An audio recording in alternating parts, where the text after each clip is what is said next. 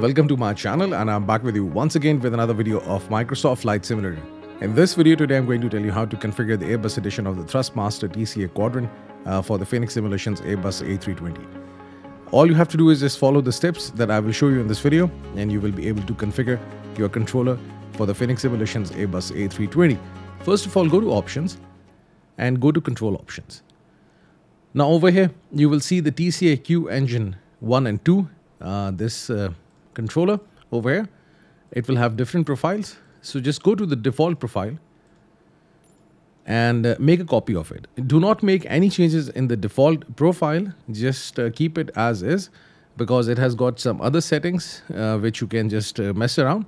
So just make a copy of it by going over here, open Preset Manager, and do not click this option New, rather duplicate this profile and give it a name. I will name it as Fenix A320. That's it. Oops. That's it. Now it's there. All you have to do is this: first of all, check and set the sensitivity of the controller for the L axis X and L axis Y. Set the sensitivity minus to 7%.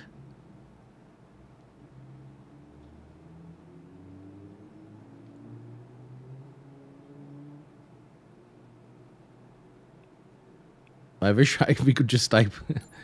Okay, can we? No, we cannot. So let's set it to, all the numbers will come but not 7. Okay, and sensitivity plus to minus 55.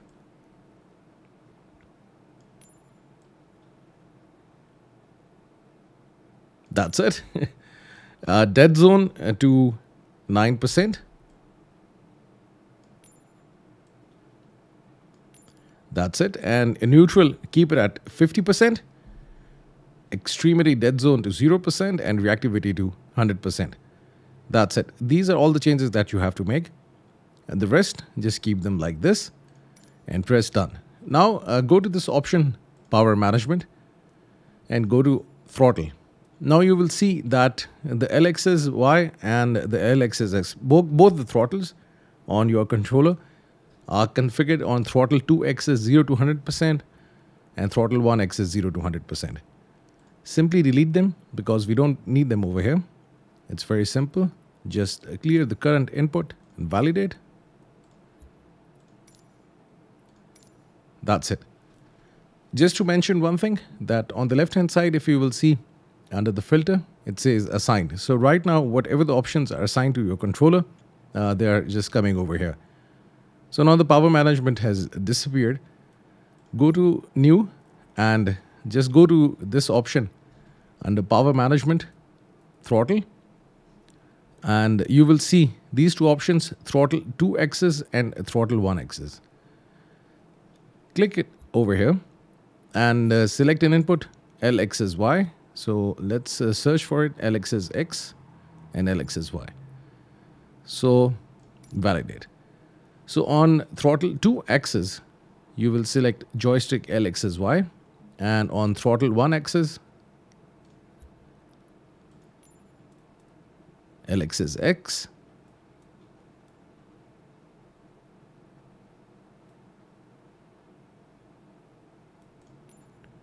Validate. That's it. And just make sure that the reverse axis, this option is check. That's it. So just click this option, apply and save. Go back and just go back to controller options again. Bring up the Fenix A320, look at the sensitivity, and you will see the settings are now there. And under the power management, throttle to throttle 2 axis Y and 1 axis X, and it's in the reverse. If I move the throttle, you will see it's working. It's a full reverse thrust.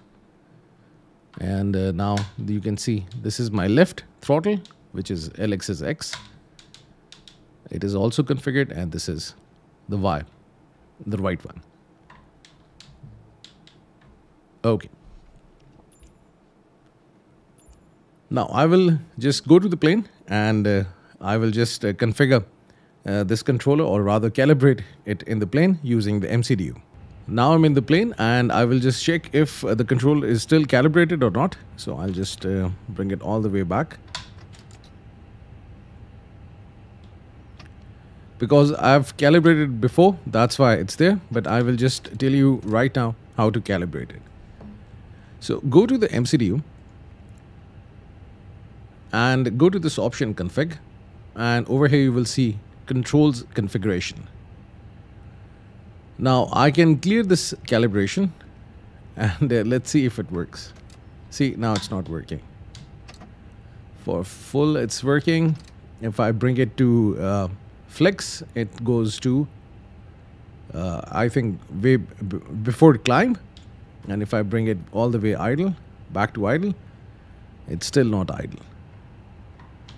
And when I activate the reverse thrust, it's not getting activated. So right now it's time to calibrate it. So let's go over here and press this option, calibrate. Set reverse thrust levers to max reverse. So I will just go all the way back by pulling up the reverse thrust levers and bringing it all the way back.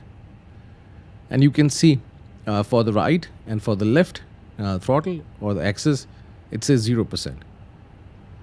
Now simply go to the next step. Over here in the simulation, obviously it will not just go back because we are setting it right now, so no need to worry about it. But on the controller right now, the full reverse thrust is there. So in the next step, I have to actually set the idle reverse. Idle reverse is here, just right before the idle position. You have idle reverse. So what I'll do is this, I will just change hands because I have to click with the left hand, because the right hand will be on the thrust levers. So I will just bring it all the way up just before the idle thrust, where the idle reverse is, which is here, and I will just click next step. That's it. Now I have to set the thrust levers to idle. Now on my controller, I will just put it to idle. Now it's set to idle. You can see the percentages coming over here. Next step, I will now move it to climb, which is over here. Next step, I will move it to flex. And next step, toga, which is take off and go around. Next step, and store calibration. Now it's calibrated. Now you can see the reverse thrust is getting activated. This is the idle reverse position, throttle idle, climb, flex, and toga. That's it. It's very simple to do it. Maybe if you are just new to the flight simulation and to different controllers, it might take you, I think, some time, 10 to 15 minutes to calibrate it. And once it's done, you can then do flights using your TCA Quadrant, the Airbus edition. With this, I would just like to end my video. If you have got any questions, you can ask me in the comment section. And if you want to comment on this video, the comment section is there for you. Thank you very much for staying with me. Have a nice day. Hope to see you soon.